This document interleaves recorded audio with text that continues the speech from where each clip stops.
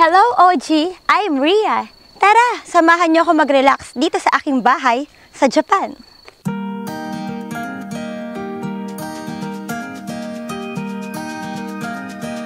So, bago tayo pumasok sa loob, itutur ko muna kayo sa aking parking and garden area. So, kasya dito ang 5 kotse. Ganun siya kalawak. Then, punta tayo dito.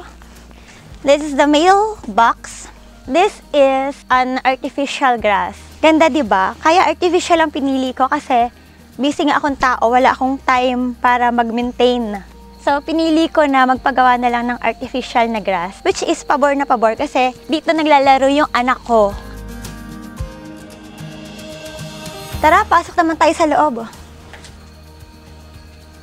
Dito sa Japan, don't forget yung kanilang tradisyon na nakasanayan na rin nating mga Pinoy, ang pagtanggal ng slippers dito sa labas. So, ipapakita ko naman sa inyo ang aking living room.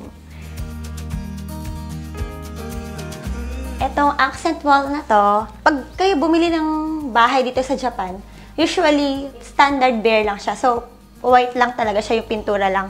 Ako, I opted na magpalagay ng option. Ang gusto ko sana yung brick, but yun nga, sabi nga sa akin, medyo expensive yun. Tsaka, medyo high maintenance. So, ito yung wallpaper na pinili ko na gustong-gusto ko naman yung color, bagay na bagay sa aking bahay. My life in Japan, it's hard. Sa ibang bansa naman talaga mahirap yung buhay, akala lang nila madali. Ang work ko dito, 2, umaga tsaka gabi. Minsan nga 3, nag-tutor pa ako ng English pag weekends. My first job was parang nag-part-time ako sa Philippine Club sa gabi. Tapos nag-work din ako in the morning sa factory. Nagtatahi ako ng car seat. Nag-work din ako sa gulayan, yung magbabalat ka ng mga patatas. Nag-work din ako sa basura. Before ako naging ALT, ang dami ko ring pinasok na trabaho. And mahirap, sobra, kasi syempre umaga, gabi, occupied talaga yung time mo. Tulog lang siguro yung pahinga.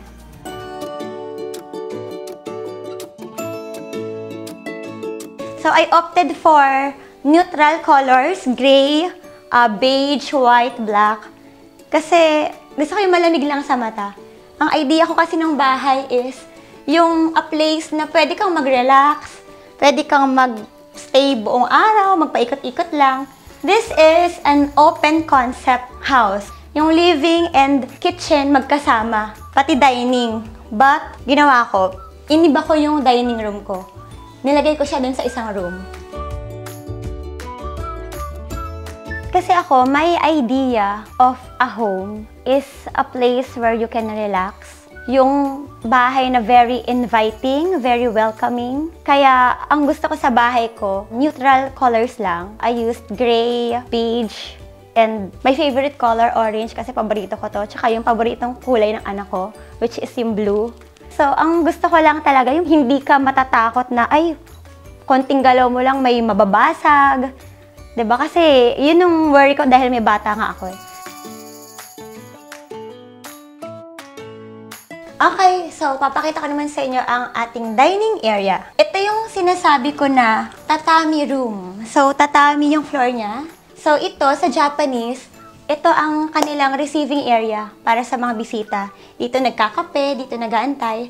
Pero since ako, gusto ko nakahiwalay yung dining ko eh. Kaya, itong tatami area, ginawa ko na lang siyang dining room.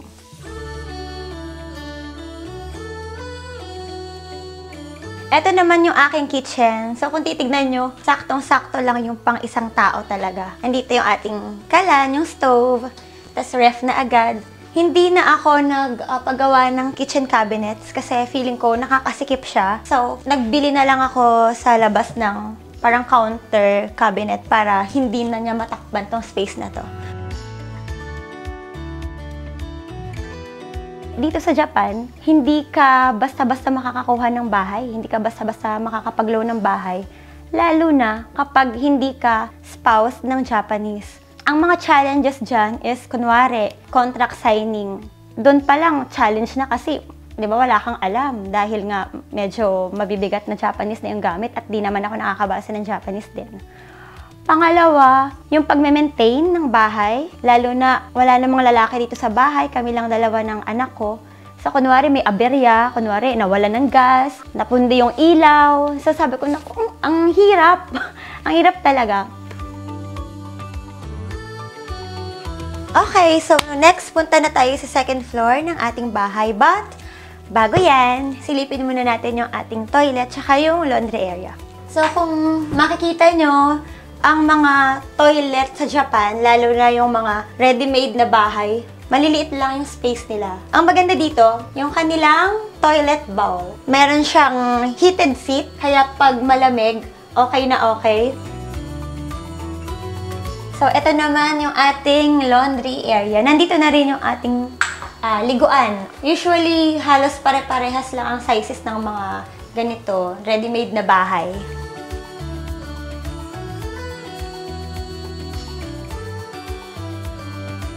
Daan muna tayo sa aking study area. Dito ako gumagawa ng lesson plans, dito ako nag-aaral, dito ako nagre-research, anything about sa work, dito ako siya ginagawa. The lot size is around 200 square meters. Tapos yung floor area niya, 113 if I'm not mistaken. Tapos, meron siyang 3 rooms, isang masters, yung medyo malaki, then yung dalawa yung regular size lang. Tapos, isang bath, tapos 2 toilet. Isa sa baba, isa sa taas. So, ito yung aking bedroom. Kung titignan nyo, very feminine. Nag-invest talaga ako sa malambot at saka magandang klase ng bed kasi ito yung time na maipapahinga ko yung katawang lupa ko. So, hindi ko talaga tinipid yung kama ko. So, itong bahay na to, nagkakahalaga to ng 20 million yen or sa peso, around 10 million. Okay, magulat kasi yun yung usual na prices dito sa Japan. Actually, mura pa nga to. Mas mahal pa kung talaga mas babonggahan mo at yung mas malaki yung space.